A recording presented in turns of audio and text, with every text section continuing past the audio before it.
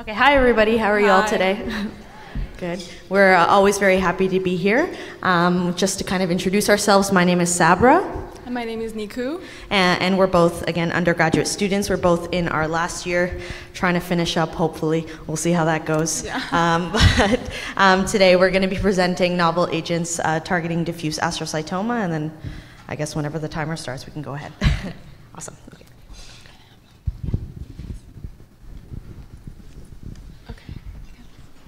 It's starting already, okay. So as Sabra said, we're going to be discussing novel agents targeting diffuse astrocytoma.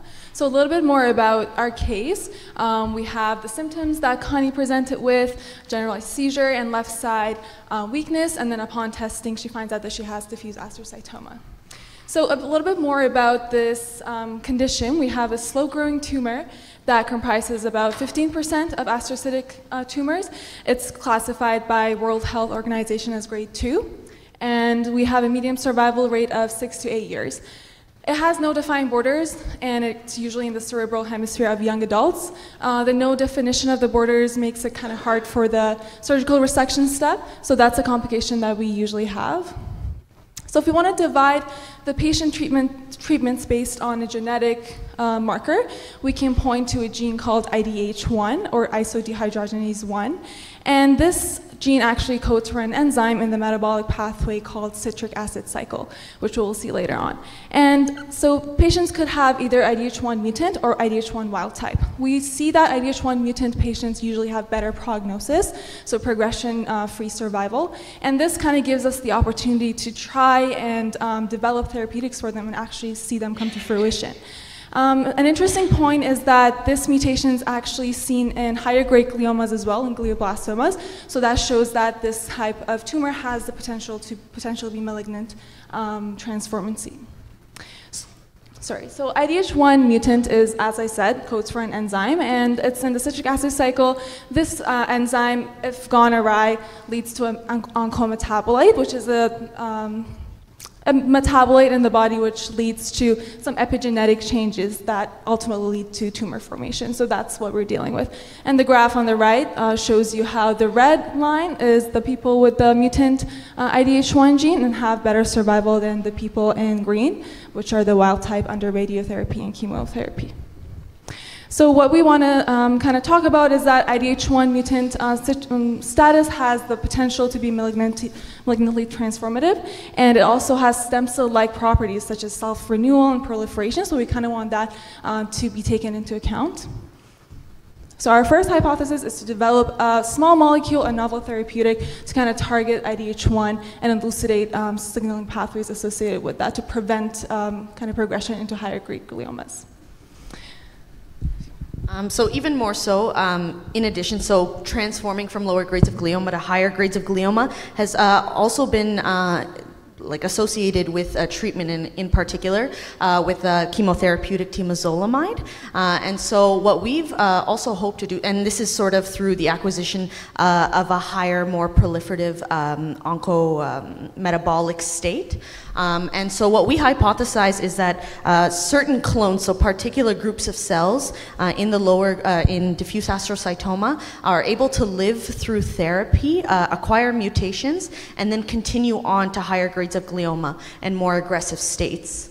And so our second hypothesis that we also hope to tackle is to also use we'll talk a little bit about the methodology later, but we hope to induce malignant transformation with treatment using temozolomide and elucidate emerging clones or particular populations of cells and their genetic drivers that allow for that progression to higher grades. So we have 3 project aims. So what we hope to do is to assess it in vitro, so in the nice dish, with our mouse models, and also perform a nice novel technique called CRISPR-barcode. So our first aim here, we have a list of in vitro assays, and this will ensure that we're using IDH1 inhibitors and they are working to diminish protein levels. In our laboratory, we work in collaboration with the local hospitals, and we actually work with patient lines. So we process these lines and we can use them for testing and to ensure that our inhibitors are actually working. We also want to run a proliferation assay, and so what this means is that we want to ensure that our IDH1 mutant inhibitors are controlling cell growth. And we also want to make sure that our IDH1 mutant inhibitor is only tackling or only killing cells that are cancerous, not our normal cells. And so we can do a mixing experiment and also confirm this by checking protein levels as well as mRNA expression.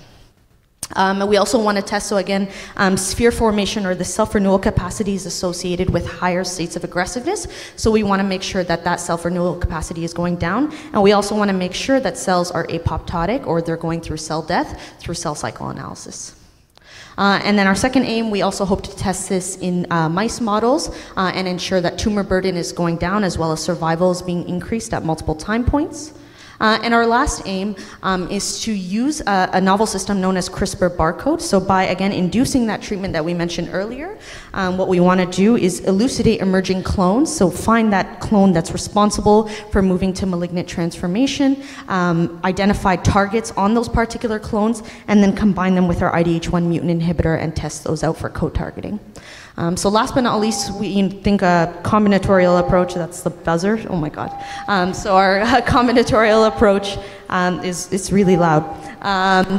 But anyway, so we want to hopefully use a combinatorial approach and this will help us out and we can elucidate those pathways. And we also want to work with the Brain Tumor Foundation of Canada for support groups because it doesn't just stop at the science. So thank you to the Brain Tumor Foundation of Canada and our lab.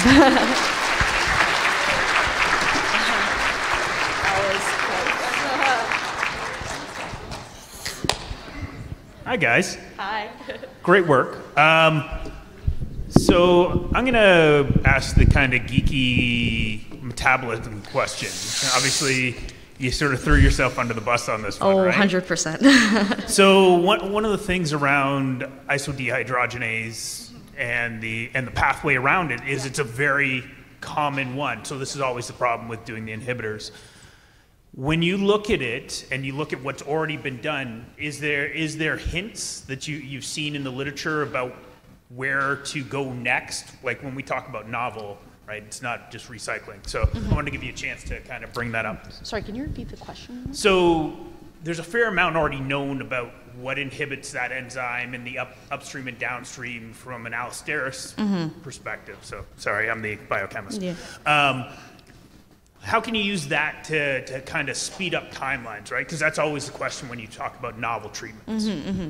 So the timeline in terms of the therapeutic landscape or getting to therapy. Okay. So I think moving forward, so we went through a little bit of analysis about the clinical trial landscape. And so currently from the analysis that I saw, I wasn't able to find much on IDH mutant inhibitors moving into an actual clinical trial. So even though, you know, it's been elucidated or revealed that IDH1 mutant inhibitors, at least in research, have shown efficacy against treating lower grades of glioma, I think the next phase would most definitely be moving into a clinical trial and to assess that efficacy in patients. So to maybe start off with like a dose clinical trial, ensure that that's treating patients safely, and then moving on to assess how IDH1 mutant inhibitors would be working to reduce tumor burden and survival rate for patients with IDH mutant lower grades of glioma. But even more so, I think it kind of highlights our third aim in particular. So even though IDH1 mutant inhibitors aren't necessarily novel,